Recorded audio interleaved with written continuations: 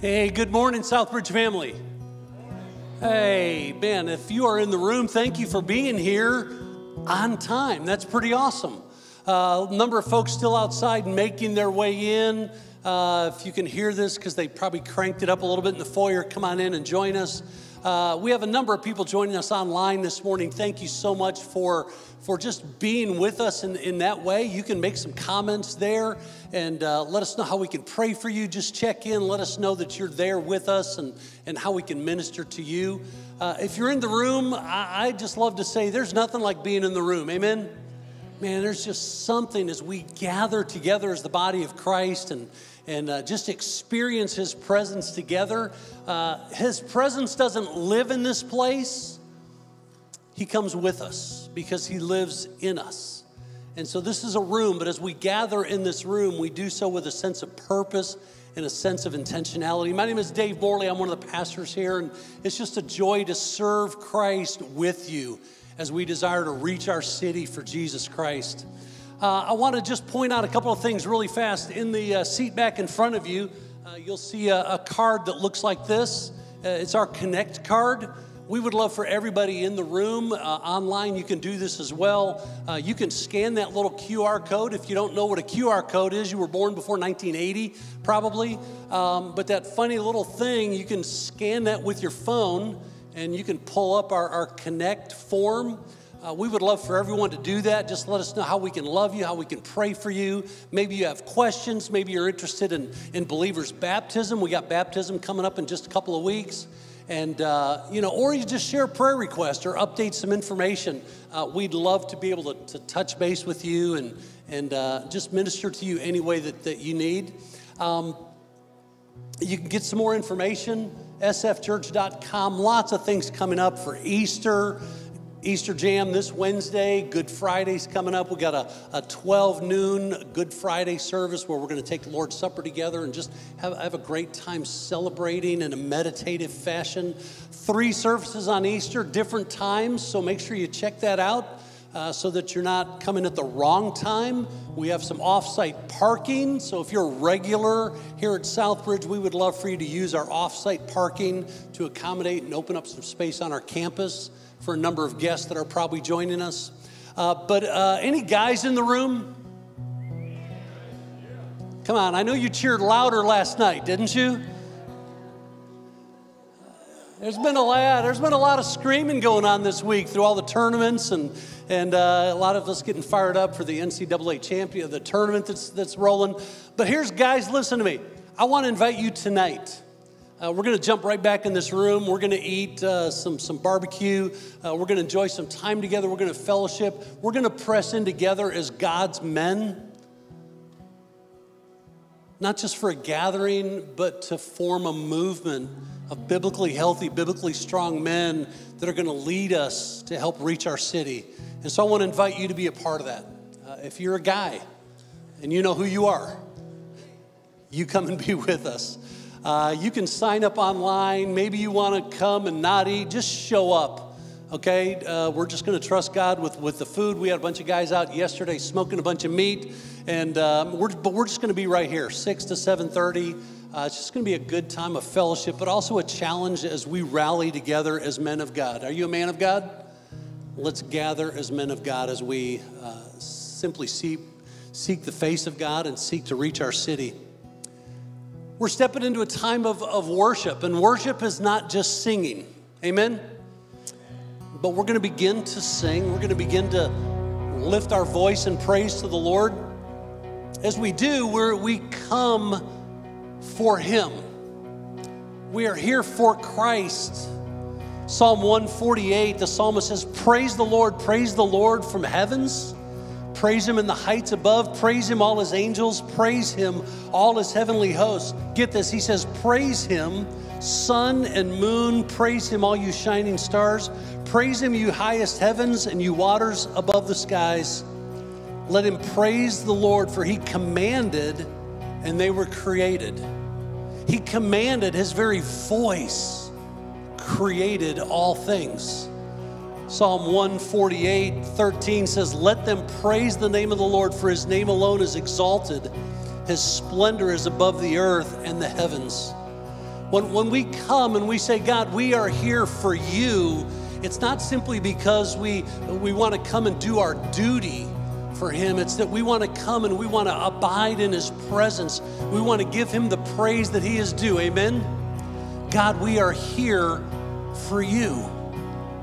Let's go to the Lord in prayers. We offer him our time this morning. Father, as we gather in this place, we are here for you because you are worthy of our praise. And God, we know that as we come into your presence, that you will meet us in this place. And Lord, we ask you to do that. We ask you to inhabit our praise. We ask you to teach us through the presence of your Holy Spirit as we open your word. And Father, I invite you personally to speak to me, minister to me through the presence of your Spirit. And Father, I invite you to do that and ask you to do that with each person here, each person in the sound of my voice, each person that's tuning in with us online. Father, would you meet us as we come for you to praise you? In Jesus' name, we lift up your name. Amen. Let's stand as we sing together this morning.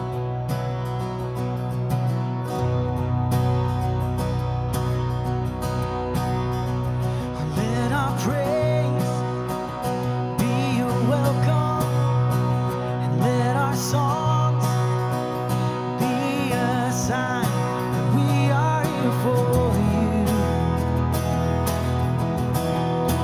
We are here for you. And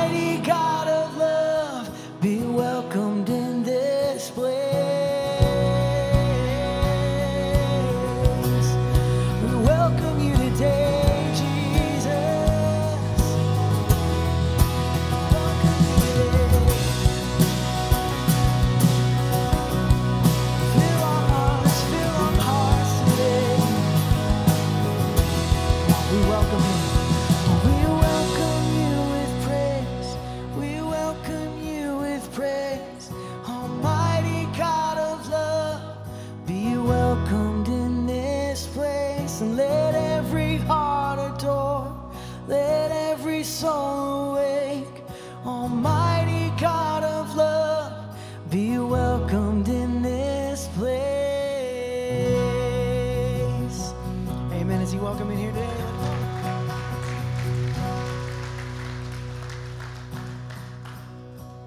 No longer I who live, but Christ in me. For I've been born again. My soul is free. The hope of heaven before me, the grave behind. Hallelujah, you brought me back to life.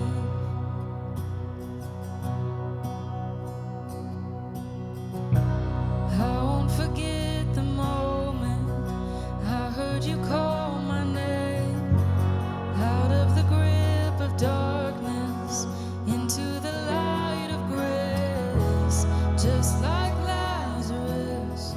Oh, you brought me back to life. And where there was dead religion, now there is living faith.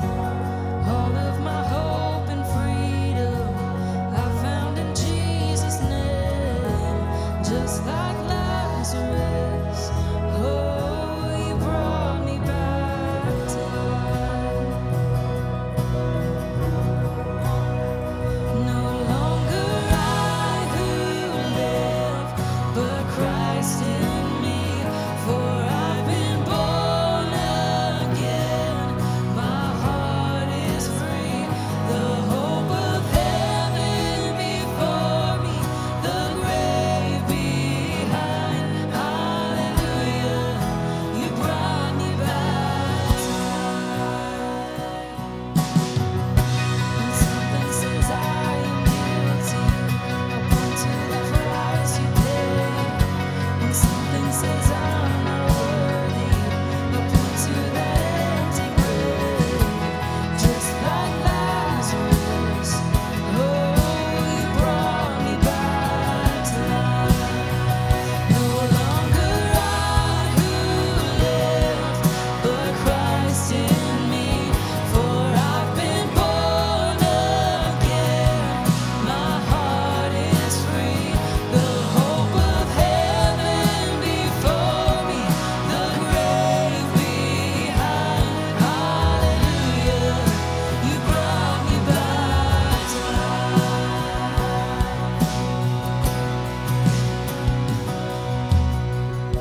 How can I begin to thank you for all that you've done for me? Jesus, to fully praise you, it would take all eternity, just like Lazarus. Oh, you brought me back to life. Oh, you brought me back to life. Oh, you brought me back to life. Oh, you brought me back to life. No longer I who live, but Christ in me. For I've been born again. My heart is free. The hope of heaven before me, the grave behind. Hallelujah, you brought me back to life. No longer I who live, but Christ in me. For I've been born again. My heart is free. The hope of heaven before me, the grave behind. Hallelujah, you brought me back to life.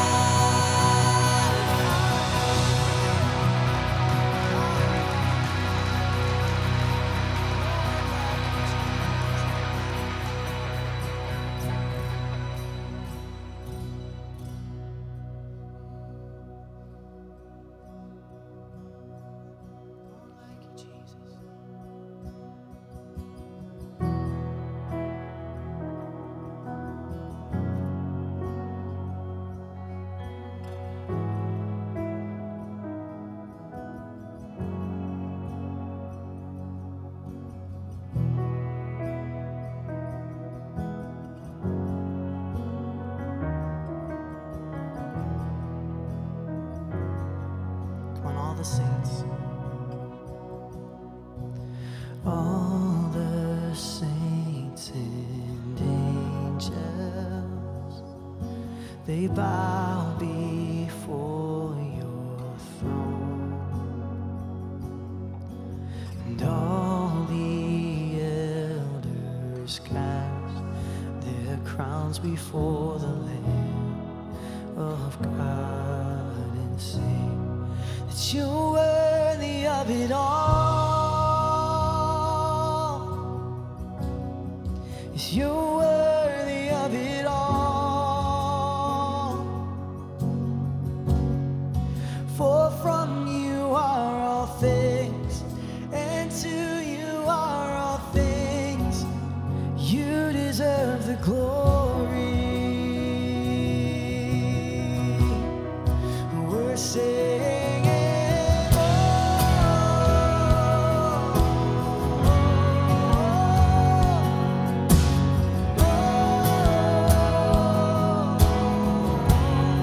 no like you, Jesus.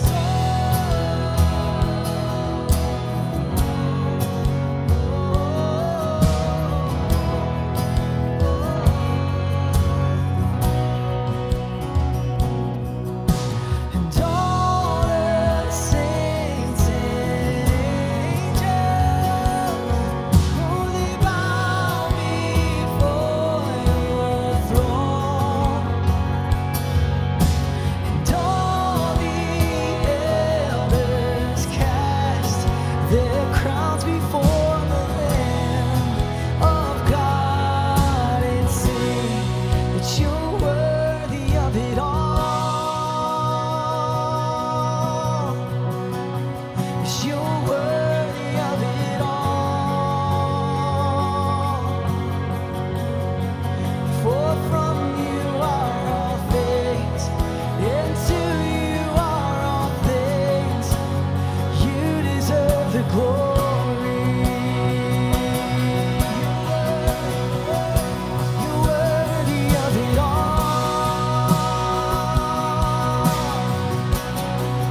You're worthy of it all. For from you are all things, and to you are all things. You deserve the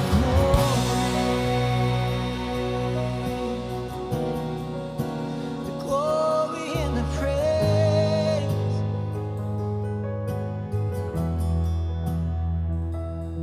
No more worthy, no more worthy.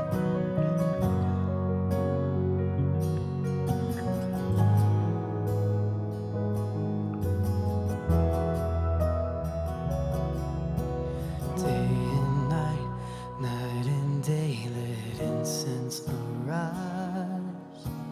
Day and night, night and day, let incense arise. Day and night, night and day, let incense arise. Day and night, night and day, let incense arise. Day and night, night and day, incense arise. Day and night, night and day, incense arise. Day and night, night and day, incense arise. Day and night, night and day, incense arise. You're worthy of it all. Yes, you're worthy of it all. All my worship, Jesus. For from you are all things, and to you are all things. You deserve the glory. 'Cause He's worthy, He's worthy. You're worthy of it all. Yes, you're worthy of it all.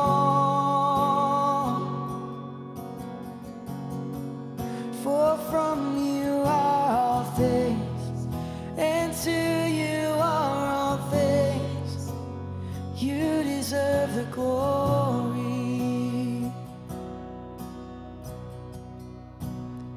It's no longer I who live, but Christ in me. For I've been born again. My heart is free. The hope of heaven before me, the grave behind. Hallelujah. You've brought me back to life. No longer I who lives, but Christ in me. For I've been born again. My heart is free. The hope of heaven before me, and the grave behind. Hallelujah. You've brought me back to life. Amen, Jesus, for all that you have done, we praise you today.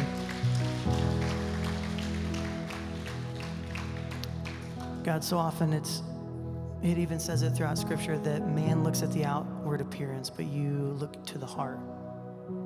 And God, when we look back and recount all the things that you have done for us, the blessings, the ways that you provide, it's so easy for us to quickly look at the things that we can see, the physical ways that you provide for us. But Lord, the greater miracle is the spiritual ways that you have provided for us. God, you have truly brought us back to life, just like Lazarus. Lord, we were dead in sin, but you, once again, you breathed your breath of life into us again. And you've called us from death to life. And we're so grateful, Lord. We're so grateful that when we are in you, Lord, we are filled with the Holy Spirit. God, it's no longer us who lives, but you live within us. We welcome you in today, Father. God, and my prayer is that as we do that, you would transform us from the inside out. God, that as we do that, as we create more space for you, Lord, that we would look more like you to the world around us. We pray all this in Jesus' name. All God's people said together, amen. You guys can go ahead and be seated.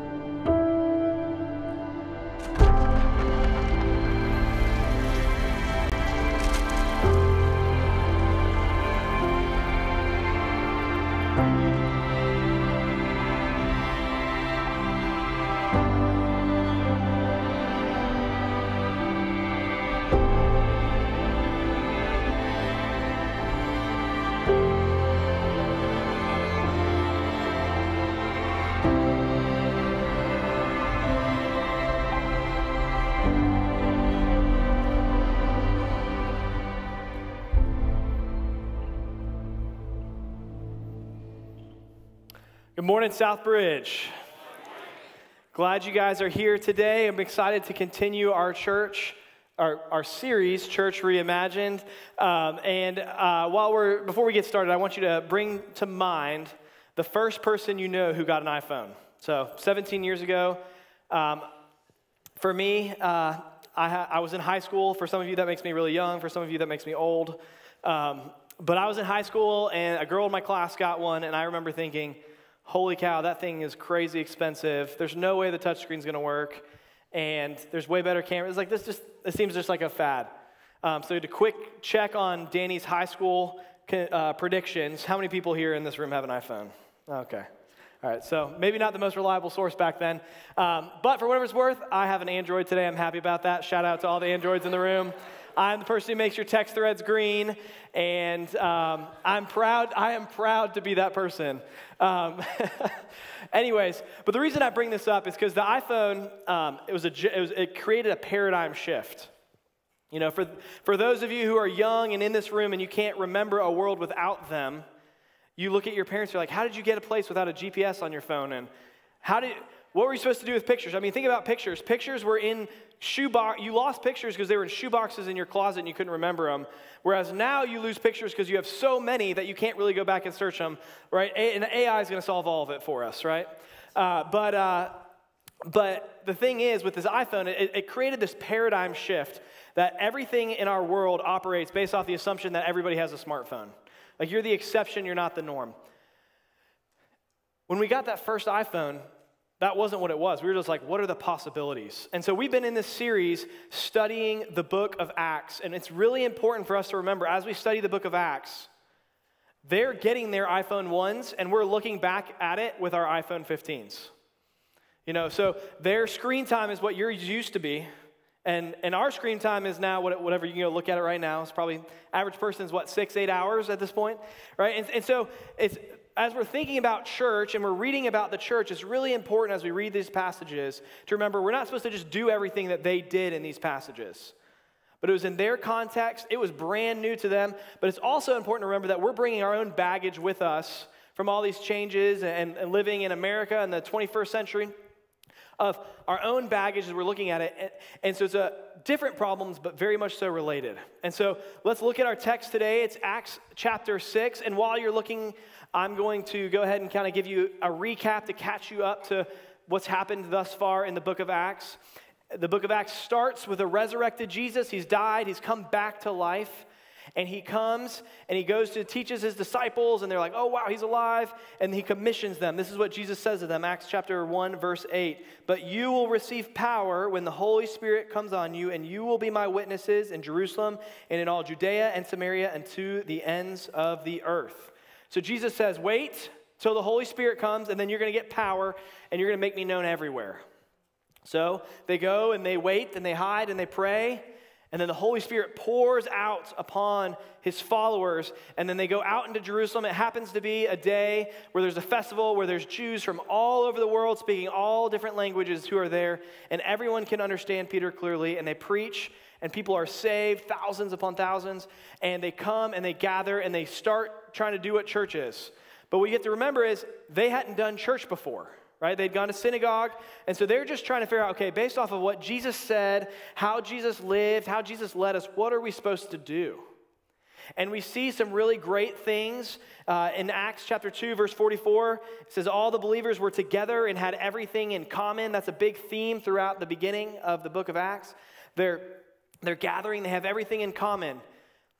And then in chapters 3 through 5, 3 up until 6, where we are today, what you see is there's persecution of the church. You see there's generosity continued. You see there's people lying about generosity. And what you realize is, like, church starts to become more and more real. And you just keep reading in the New Testament. There's all sorts of conflict with the church, and that's what a lot of those letters were addressing. And so today is a point in which we're reading about where stuff started to get real, where there started to be some tension within the church. And we get to see this front row of, like, okay, are they going to go and they're going to be distracted, or are they going to choose to be devoted to Jesus? And that's the mess title for today, and that's just the thought that I want you to think of. Is like, are we going to be distracted or devoted? And so as we read this today, please keep your eyes out and see what the Lord has for you. Starting in chapter 6, verse 1. In those days, when the number of disciples was increasing, the Grecian Jews among them complained against the Hebraic Jews because of their widows were being overlooked in the daily distribution of food. So the 12 gathered all the disciples together and said, it would not be right for us to neglect the ministry of the word of God in order to wait on tables. Brothers, choose 7 men from among you who are known to be full of the Spirit and wisdom. We will turn this responsibility over to them, and we will give our attention to the prayer and the ministry of the word. This proposal pleased the whole group. They chose Stephen, a man full of faith and of the Holy Spirit, also Philip, Prochorus, Nicanor, Timon, Parmenas, and Nicholas from Antioch, a convert to Judaism. They presented these men to the apostles, who prayed and laid their hands on them. So the word of God spread, and the number of disciples in Jerusalem increased rapidly, and a large number of priests became obedient to the faith. And so there's this tension point. Are they going to get distracted by this internal conflict, or are they going to move forward? And like I said, remember, we're looking at this with iPhone 15s. We're not in the same situation. They're trying to figure out church, and we're looking back. And so we bring our own culture, our own context. Everyone in here, if you've been to another church, you're bringing your church history to this space. And so we need to study this God's word to see what he has for us in our context, in our place today. And that's why we're here in this series, because we want to do church the way God intended it. We want to connect people to Jesus for life change, and we want to do that together. And so the first thing that you're going to see as you look at this passage is that we shift from fractured to family. The church has to shift from fractured to family. You see this tension here. There's the Hebraic Jews and the Grecian Jews. Look at verse 1. You'll see those two groups. And there's these two groups, and to us, you're like, well, they're both Jews. There should be some similarities, and there are. But there's a bigger difference than I think you or I would have realized if we hadn't studied this together. And the big difference is that the Hebraic Jews, these are the people who the majority of Jesus' ministry was to. These are the Jews who lived in Israel and Jerusalem. They spoke Aramaic. That's what everybody in that region spoke. That's where they were from. They were Jews who were already a part of the religious systems of that place, of that city and where they were. And they were involved. And if you want to think of an example of that, think of Nicodemus, right? He was a Pharisee. He was Jewish. He was from that town. And we're also remembering we're in the early church. And so there wasn't this clear distinction. Oh, there's Jews and there's Christians. Right? For the Roman Empire, they were confused. They're like, there's this weird Jewish sect that's starting. They didn't even have a name. Later on in Acts, they start being called people who follow the way. But it's not clear who's following Jesus. Is this the same thing? Is it different? It's all being figured out. And these first 6 chapters happen over about 2 years, just for some context there. And so these Hebraic Jews can kind of blend in with the culture. And not even in a bad way, but just because they speak the language. They were already a part of the institutions and structures that were already there. That is not the same for the Greek Jews. The Greek Jews were either people who had converted to Judaism, so they were from the Roman Empire and they lived somewhere else and they heard about Yahweh and they said, I'm going to follow him. And then they heard about Jesus and I'm going to follow him. Right? And so they're already an outsider, or they were maybe a Jewish family that left Jerusalem, moved out, and then came back eventually. And what you see is there's not just this cultural difference, but there's also a language barrier. They didn't speak Aramaic, they spoke Greek. And actually many Greek Jews and their Grecian Jews, towards the ends of their lives, would move to Jerusalem to be near the city, to be in the Holy Land, towards the end of their lives. Because that was where the temple was, kind of that. And so it makes sense that there's widows there. And so there's this tension. And the tension isn't just between people who are similar. It's very different. And on top of that, for the Grecian Jews, the other piece to really think through is that they were already outsiders. They're living in a town where everybody spoke a different language. And so as outsiders, they were quite easy to blame when all the Jesus stuff came out. And so quickly, they were the ones who were first to be persecuted. And there's this moment in the church where there's this conflict that arises. And the question is, what's going to happen? How are they going to operate? And you see that they could be a fracture, but they choose to operate as family. And when I say family, I want you to think about, there's just this idea of family in our culture is actually kind of watered down, because when you think about family, most of us think about our nuclear family, like from 0 to 18, or nowadays it might be to 24 and your parent and their parents, and then you spread out and then you get together on holidays. But that's actually not really what family is. Family is much more than that, right? You have extended family, you have things beyond, and really what family is a group of people who have a greater purpose than their individual purposes. And a great way to illustrate that is a funny thing that happened in my house just the other day. We have 3 boys, 6, 4, and 2, and it was dinner time. I was looking at the clock. I was like, oh, you know what? I think today we have time. It'd be a great opportunity to teach my kids a game.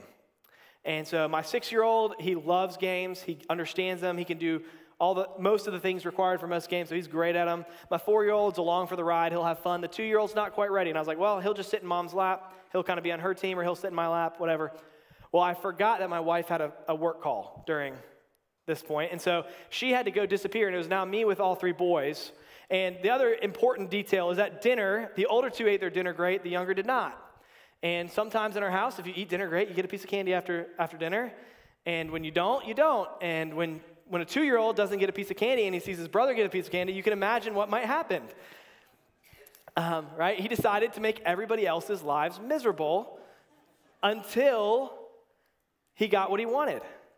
And so I'm sitting here as a dad with this tension of man, my 6-year-old, I know he would love this. I want to serve him. I want to play this game with him. And my 2-year-old's over here screaming at me, making a fit. It's like, what's the tension? Right? I can't make everybody happy because I can't give him a piece of candy and he's not going to eat. But I might give him attention and that could distract him. But then my 6-year-old's gonna be like, Dad doesn't ever give me attention. Like there's that tension you feel as a parent. And so the Lord worked it out. The 2-year-old climbed on the counter, knocked the candy down, ate as much as he wanted. No joke. And so now I've created fracture with my future parenting skills and other things with him doing that. But you guys see it, right? You can't lift up. There's tension in a family, right? You can't just always prioritize everybody. And so within family, there's moments where you got to sacrifice for each other. And that's hard because we're told it's all about you. That's what our culture tells us.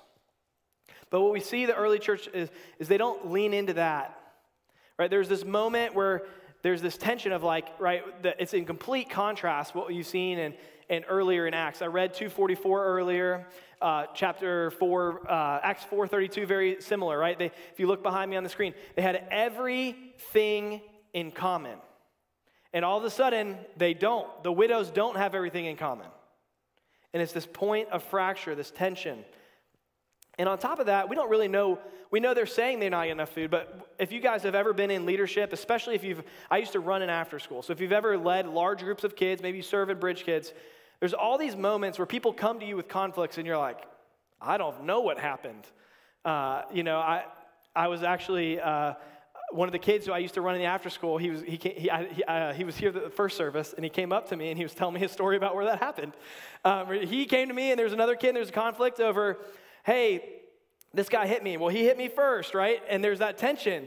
And you're like, I don't think this kid, he doesn't usually do that. It doesn't make sense. I'm probably that. But then you're like, maybe he's just a better liar than the other one, right? There's this tension. And the point is, we're in this moment where whether it's real or perceived, there's a difference. And the difference is clearly defined by which tribe they're a part of.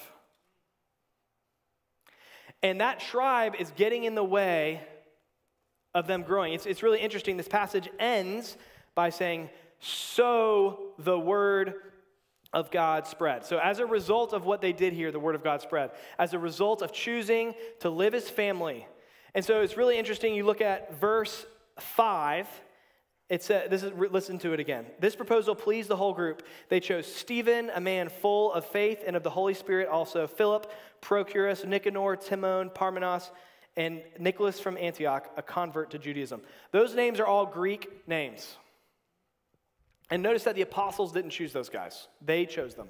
The people chose them. So they said, you know what? The Hebraic Jews said, you know what?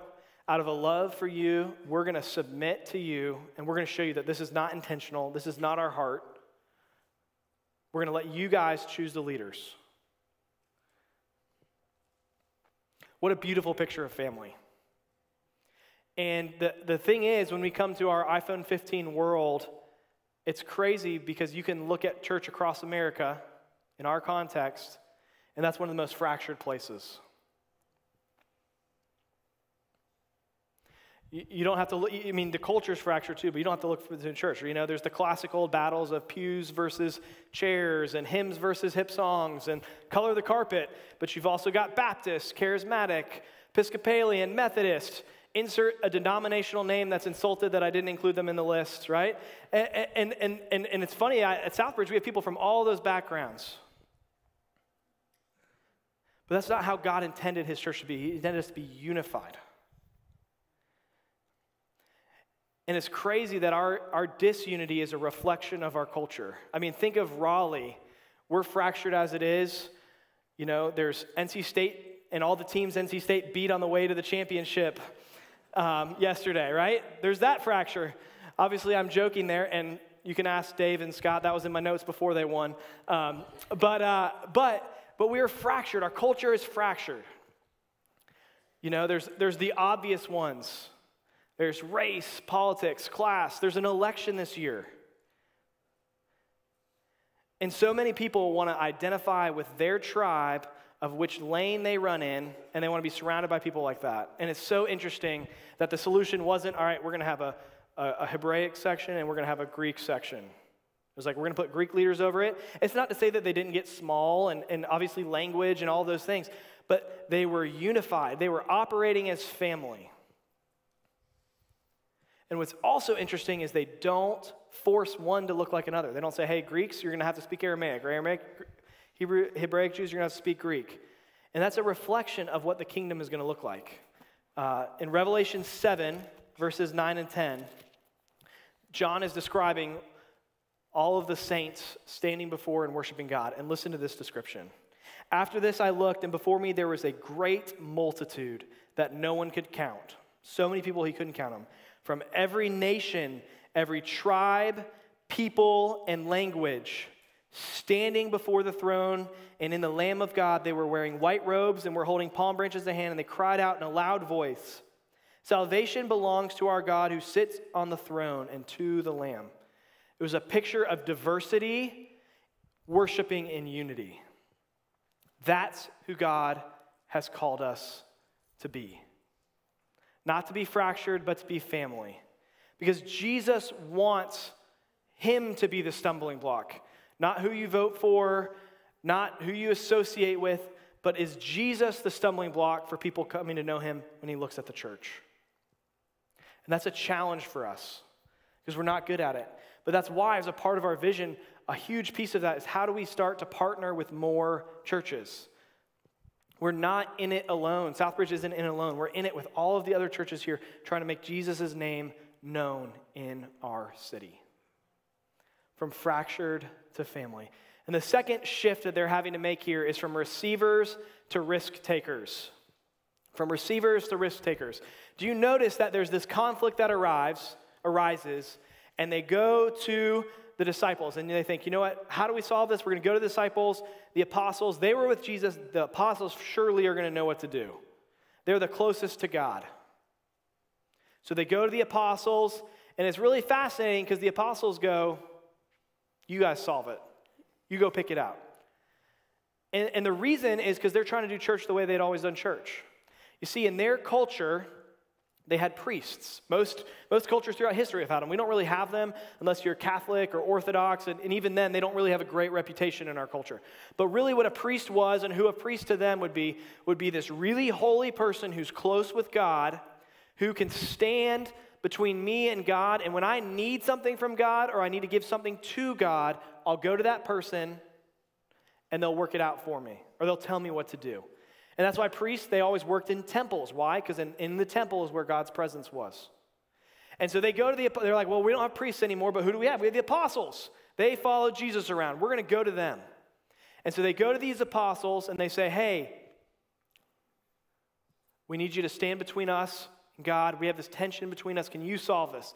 And the apostles look at them and say, hey, that's not who we were called to be. God has given us specific gifts and talents and abilities to go do this. You go solve this. Going back to Acts 1:8. But you will receive power when the Holy Spirit has come upon you.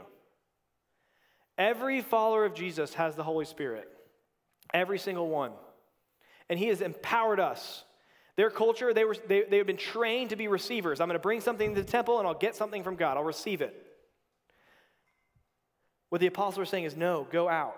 And there's such a great picture of this. As I was preparing, Dave pointed this out, and I was like, I got to include this for sure, is if you hearken back to when Jesus has his disciples, and he is teaching to a crowd of over 5,000 people. This is in Mark chapter 6. Let me read it to you. When Jesus landed and saw a large crowd, he had compassion on them, because they were like sheep without a shepherd. So he began to teach them many things. By this time it was late in the day, so his disciples came to him. This is a remote place, they said. It's already really late. Send the people away so they can go to the surrounding countryside and villages and buy themselves something to eat. But he answered them, you give them something to eat. They said to him, that would take 8 months' wages. Are we to go and spend that much on bread and give it to them to eat? How many loaves do you have, he asked. Go and see. When they found out, he said, 5 and 2 fish. Right? Jesus had been in the same exact situation with the disciples. They came to him with a problem. Jesus said, you solve it. They were like, I'm out of cash, sorry. And And the funny thing is, in the end, Jesus is the one, right, who multiplies the fish and the loaves. But the disciples are different people now than they were then. And they learned from Jesus, right? Now they're filled with the Holy Spirit. And now they know the people coming to them are filled with the Holy Spirit. And they say, hey, you guys pick some people to resolve this. It's so easy to come to church, right? They were doing church the way that they knew it, that they'd been taught. Go to the priest is going to figure this out for you. Even in the Jewish culture, the priests were the ones who gave out food and money to the widows. So it made sense. But the disciples said, no, there's been a paradigm shift. You're no longer receivers, you're now risk takers. You need to own this piece of ministry. And it's really, if you think about it, it might be kind of confusing that I'm using the word risk taker, because you might think, well, they're just kind of doing an administrative task. It's who's going to manage the money and the funds and make sure it's even, and maybe someone with some discretion who can know, well, this situation is different than that, and there's some wisdom in there. But it's really interesting that we don't really hear much about these guys, especially the last 5 guys. We don't really hear anything else about them. We assume that they faithfully served in that way and blessed people. But the first 2 guys that are mentioned, Stephen and then Philip, are almost the next 2 stories in Acts. They're right after this. And what you don't hear about is you don't hear about Stephen and Philip being really good at and smart about giving food out. What we hear about is we hear that Stephen, he stands up, preaches in front of a lot of people who are very against him. And he gets martyred. He gets stoned for it. And then shortly after that, God whisks Philip away in a wind, puts him down in front of this huge caravan and says, hey, go talk to that Ethiopian eunuch. He goes and he talks to him, and the gospel goes out beyond Jerusalem into Ethiopia, to the nations, to the world. Acts 1:8 coming true. That first step of obedience was a huge, important point for them, right? And like I said, all this happens over a period of time. It's not like the next day this happened. It's over 2+ years. But it's just so important to remember, like, they had to take this step, and the Lord met them in that. And it's so easy at church, in our culture, in our context, with our iPhone 15s, and churches like ourselves, even at times, have structured ourselves around it to make it where you just can come to church and receive. And some of you, when I say that, I don't just mean people who just come, attend, and go home. I mean people who are serving. Because so many of us think, you know what, I'm going to check that box, or I'm going to earn God's favor or his love. I'm going to offer the sacrifice of my time to show God that I love him. But that's not what God has called us to do. He has called us to be risk takers, to obey the Spirit, and to live into that and do it out of an overflow of love, an overflow of what he is doing in our hearts. The way we say that at Southbridge is our personal spiritual transformation leads to the gospel saturation. Right? This story is about something that happens internally within the church. But then the end result of the story is, so the Lord added to their number daily. And it's even fascinating. You look at verse 7, you see on the screen behind me, who are some of the people who are this is making sense for all of a sudden? Priests. They get it. Everyone is empowered. Everyone has the Spirit. Hebrews chapter 14 talks about it this way, talking about Jesus. Therefore, since we have a great high priest who has gone through the heavens, Jesus, the Son of God, let us hold firmly to the faith we profess. For we do not have a high priest who is unable to sympathize with our weakness, but we have one who has been tempted in every way, just as we are, yet was without sin. Let us then approach the throne of grace with confidence, so that we may receive mercy and find the grace to help us in our time of need. You do not need someone standing between you and God.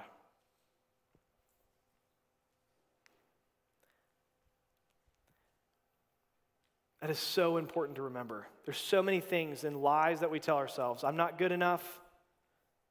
I'm not spiritual enough. Whatever that is, you don't need somebody between you and God. He's there and he's available to you. And so this paradigm shift from being a receiver to a risk taker, what does that look like in our context?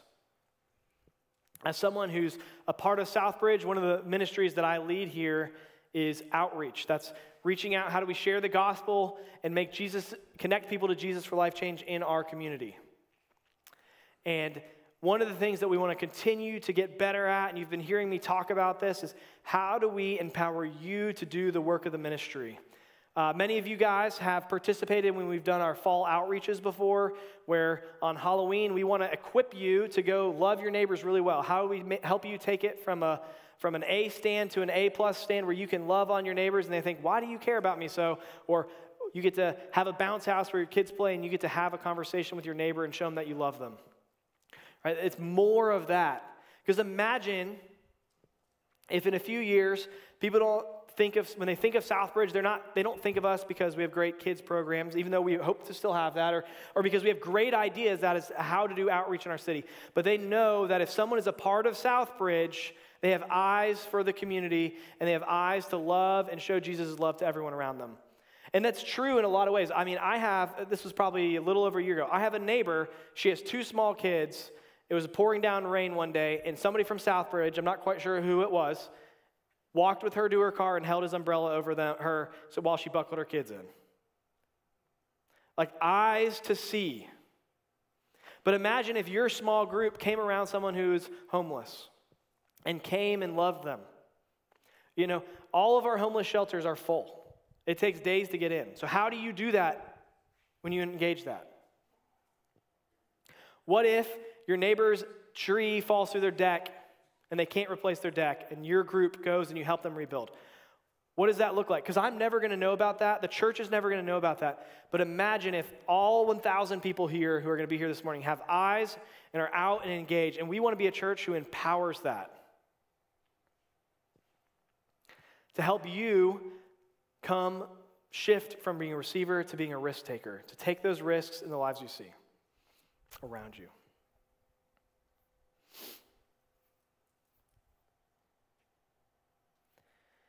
And as you're thinking through this, back to just kind of this series and thinking through kind of peeling back the curtain, we have staff meetings on Monday. And on Mondays in the staff meetings, we like to celebrate what God is doing. And so people share just different good things that the Lord is doing. So first of all, if you ever have those, please just share those with staff members because I'd love to hear about it through them. But one of the things that I have consistently heard over the last couple months is from our student ministry and how God is working there. As they've been thinking through, okay, how do we reimagine what has been going on in student ministry? How do we align it to be more like church, to have church more like God intended, to be intentional about discipleship? What they've done is they've created this student leadership team. They basically went to their students and they said, hey, we're going to start to give you some of these tasks and these roles during our student gatherings that some of our adult leaders used to do. And so then the adult leaders were like, okay, so now what do you want us to do? And DJ and his team were like, now you get to spend your time relationally investing in these students. And the crazy thing is, just like in this story, the stories that I hear DJ telling about is less about the leaders and it's less about the tasks that the students are doing. It's actually about how the Lord is working through those students and how they're impacting their peers, how when somebody new comes in, they welcome them in a way that wasn't true before, and how they're taking their discipleship seriously. What if our whole church did that, not just our student ministry? It'd be so incredible the impact it could have on our city. To move from fractured, to move from just being a receiver, from being distracted, to devoted followers of Jesus. From distracted to devoted. And it's so interesting because the thing that they look for, the disciples, they only put one condition. They say, hey, you go pick them as long as they're full of the Holy Spirit and wisdom. That was the parameters. Do they walk with Jesus? Are they devoted followers? It wasn't, do they have the resume? It wasn't, are they politically the right people in the group? Are they full of the Spirit and wisdom?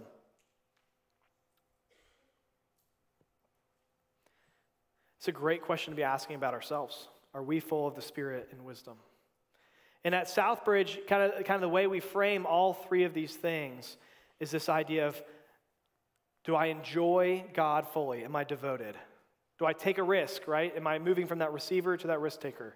Do I live as family? Those pieces we think, okay, that is what a holistic disciple of Jesus is. And it's not that you ever arrive in any one of those spaces, it's that you're growing in all of them. But so many of us can easily have a deficit. I think a couple weeks back, Pastor Dave had all those triangles. If you remember, there were all these different shaped triangles. But it's really important to remember, their starting point was, are you devoted? We're looking for men who are full of the Spirit and wisdom. Are you devoted? And then the natural overflow of that devotion was risk-taking. Stephen preaching, Philip sharing the gospel with the Ethiopian eunuch. And then the natural overflow of that was, as the church was in tension, there was a fracturing moment. Were they going to fracture? No. They're going to live as family. And that's the whole idea of who we want to be as a church. What we see our church becoming in our city is a place where personal spiritual transformation starts here and it goes out into our city where the gospel is saturated. One of my very favorite verses is Acts chapter 4, verse 13. It's one that I think about a lot. I've memorized it. I meditate on it. And the reason is because there's this juxtaposition in it. Peter and John have just performed a miracle, and they've been arrested and are standing before the council. And here's the first half of the verse. The members of the council were amazed when they saw the boldness of Peter and John, for they could see that they were ordinary men with no special training in the scriptures. So they're like, these are average Joes. How are they doing miracles? What's going on? I'm not quite sure what's happening. And then here's the next part of the verse. But they also recognized them as men who had been with Jesus. Are you someone that people recognize you as having been with Jesus? Because that is the foundation, that is the starting point of where God works in us. The rest is the natural overflow of that, the spiritual transformation that leads to saturation. But do you look like someone who's been with Jesus? And that's a hard thing to do. And at Southbridge, one of the ways we do that is by getting smaller and with small groups and really one-on-one relationships. You've heard Pastor Dave say, half a step ahead and moving. Look for somebody who's half a step ahead of moving in front of you and maybe a half a step behind you to bring with you. To work on these three things, right? Live as family, enjoy God, take a risk. Walk with them in that journey. And help them, help yourself, and let the Spirit work in all of you. So be someone who looks like you've been with Jesus. Let's pray. Father, I thank you for everyone in this room. I thank you for our church and the way that you work in our lives and that you've rescued us. And I just pray that from that, we would be devoted to you. We would enjoy you fully, that we would just receive what you have for us, Lord, and not out of obligation, but out of love, out of the new person that we have become, that we would take risks and live as family. Jesus, we need you, and we can only do it with the Holy Spirit guiding us. So God, fill us with your Spirit. Send us out. Give us eyes to see the needs in our city. Give us eyes to see the sin in our heart, and grow us closer and closer to you. Amen.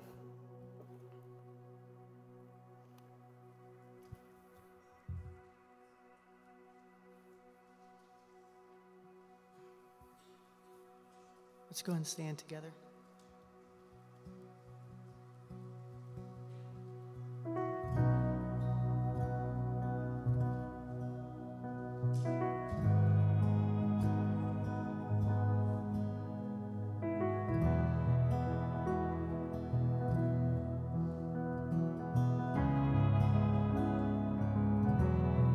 Blessed assurance, Jesus is mine. He's been my fourth man in the fire, time after time. I'm born of his Spirit, I'm washed in his blood. And what he did for me on Calvary is more than enough. So I trust in God, my Savior, the one who will never fail. He will never fail. Trust in God,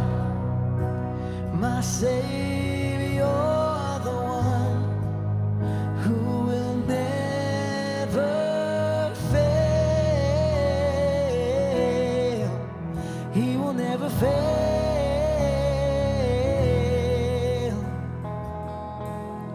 Perfect submission, all is at rest, 'cause I know the author of tomorrow has ordered my steps. So this is my story, and this is my song. I'm praising my risen King and Savior all the day long. Oh, I trust in God, my Savior, the one who will never fail. He will never fail.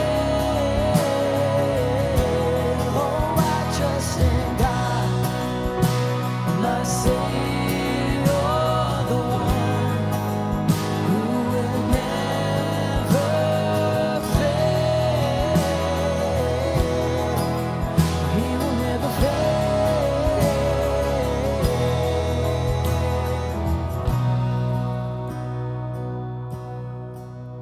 He has never failed, and he won't start now.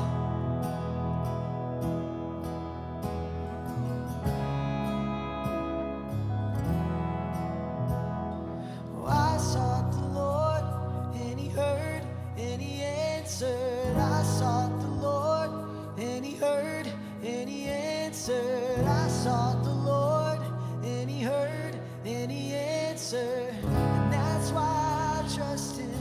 That's why I trust him. I sought the Lord, and he heard, and he answered. I sought the Lord, and he heard, and he answered. I sought the Lord, and he heard, and he answered. That's why I trust him. That's why I trust him. I sought the Lord,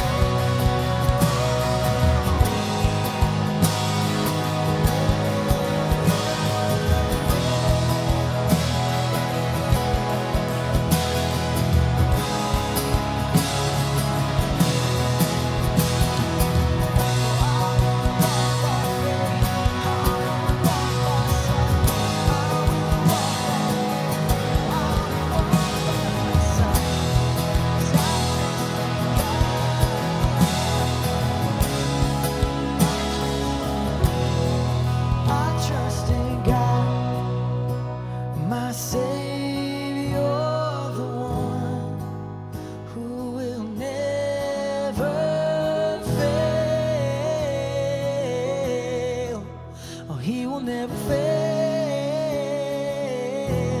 Oh, I trust in God, my Savior, the one who will never fail. Oh, he will never fail. Oh, I trust in God.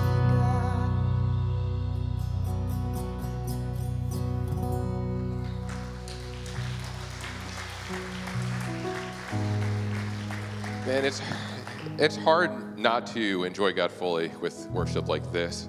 I'm DJ Crownrath. I'm the student pastor here, and I just wanted to encourage you guys with Pastor Danny's message about maybe some of you guys are in that stage of being a receiver, and God's trying to empower you to be a risk taker. Some of you maybe are risk takers already, but you're not doing it with anyone else. You're alone, and you need to live as family.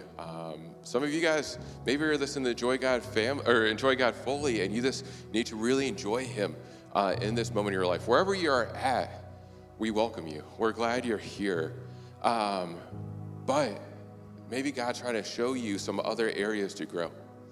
As Pastor Danny said, in the student ministry, it's been such a blessing for myself, our student associate Madison, just to see a student leadership team grow in a way that we couldn't even have fathomed. We wanted to help students to not just be receivers, but to own their impact in student ministry, taking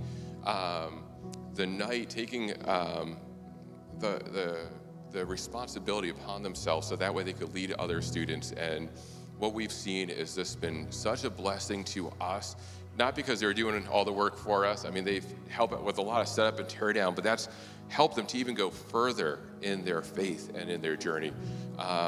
They've invited people from church at the beginning. They were excited to invite people, other teens. Hey, you're a teen, I'm a teen, let's go to Sunday night hang together. And they did that, and we saw people that we haven't seen before. Because I can invite people, and I can invite teenagers, but you guys don't necessarily want to hang out with me. You want to hang out with other teenagers. And so it's been really cool to see that. But one story real quick, over the summer we had a student serves, and we had students come to serve at one of the apartment outreaches for our church. And there was a teenager that was there. And some of the leadership team and other students there were just really investing in this teen and talking to him, and even invited him back to our youth group, which started in a couple weeks. And he came, and the student leadership team welcomed him when he came, hung out with him while they were playing games, invited him to sit next to them while we were doing worship and a message, which again, I can't do, first of all, because I'll be up there for the message, but also because teens don't necessarily want to sit with leaders, they want to sit with peers. And that was such a huge impact. But then there was even another student that took it a step further and brought that teen back home because he was going to take an Uber home, and then brought him back another week. And just to see the transforms lives that through the students taking ownership of their faith and of the group, to see them just being more engaged Sunday nights led to other teens being more engaged.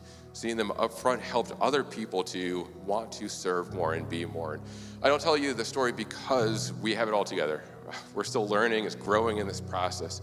But if we're trying to reimagine church, and even me reimagining the student ministry, it's something that we have to do together. And wherever you're at, trying to enjoy God fully, live as family, taking a risk, we need to do that together as we look to Christ, our focus, and let the Holy Spirit empower us. So let's close in prayer as we go out. Father, thank you so much for the message you laid on Pastor Danny's heart, for the book of Acts as being an encouragement to us of how the church was started and maybe how we should restart and reimagine our church here. And I pray that you empower the right people to do the work of your ministry to help change this church and help change RDU. So in your name we pray, amen.